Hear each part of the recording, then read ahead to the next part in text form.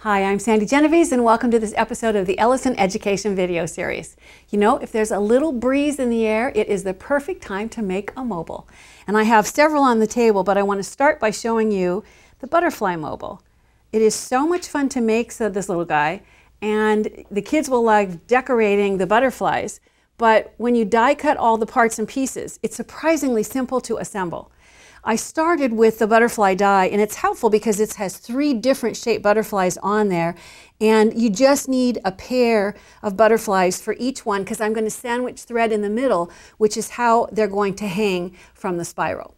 Now, by that, I have 2 of the gold, and because some of my design is going to be punched out and I want another color to show through, for this one I'm actually going to have a 3rd one as well. So a matching pair, and for this example, even a separate one. I'm going to take a marker and I'll use it to add some decoration, just to add some shading. Your kids can do this with crayons. They can go back and color in. I mean, the fun part is that this is where they do whatever they want to do. It's really them having fun decorating. And then I thought I'd show you, it's really simple to take a couple of different punches and punch different size circles out.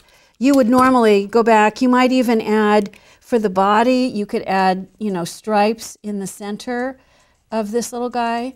But after you have it fully decorated, of course this isn't fully decorated, what you're going to do is you're going to attach it.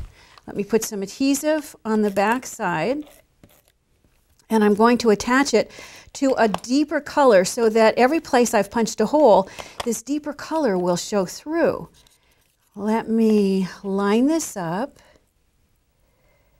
like so, and see how you have that extra color without having to do the drawing. It's really pretty easy. You could do the same thing with the second butterfly, add other details to this, and now it's time to marry them together and to create the sandwich where you have the thread coming out the top. So all I'm going to do is put adhesive on the back side of one of them. And you would actually want a lot more adhesive than that, but just to let you see how this builds, I'm going to just stop now just for time. And I'm going to go ahead and place thread right down the middle because I want them to hang straight.